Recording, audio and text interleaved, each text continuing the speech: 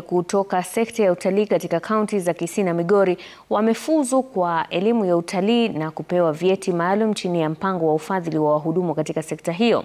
Hafla hiyo iliyoandaliwa katika chuo cha kitaifa cha kiufundi mjini Kisii inalenga kupiga jeki sekta hiyo kufikia viwango vya kimataifa.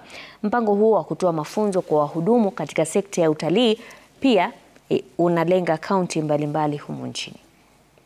I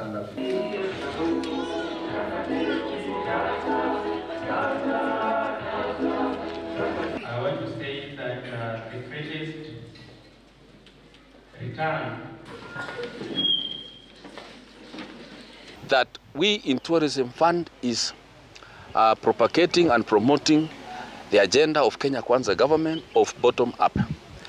Specifically, the training we've been offering here is to promote those who are in the tourism industry, but they do not have basic training. That is to give them a training, a recognized training.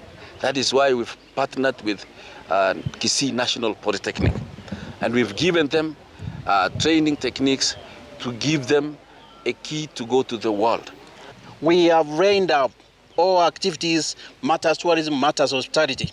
So Kisii County is a county watch in the hospitality industry.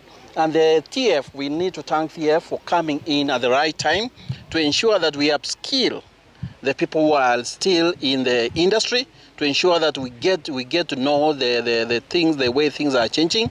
And you understand that this is a space that is keep on changing. We are equipping these employees with the skills that they require to work better. We know that they have gained a lot of skills by working at the industry, but we are topping up. We are doing recognition of the skills they have learned, and we are also upskilling them so that they can even perform better. We are also shortly preparing them through trainings in various languages like French and German and Chinese.